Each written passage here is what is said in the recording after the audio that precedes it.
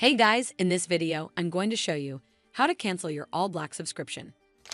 So first of all, press the home button on your Roku remote and then head over to the AllBLK app right over here.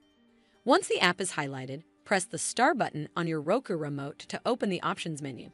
Now it's loading the channel information, and then eventually it will pop up with a menu that gives you some options.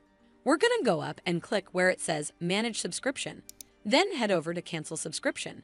Lastly, click on Yes, Cancel Subscription to confirm, and you'll not be charged anymore. And the great thing is, you can carry on using the app until the subscription date was originally due.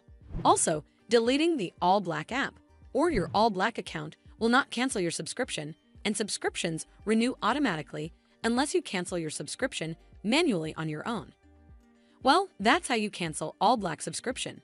I hope you found this video helpful, and if you did, make sure you give it a thumbs up to see more videos like this, and don't forget to hit that subscribe button. We'll see you in the next one.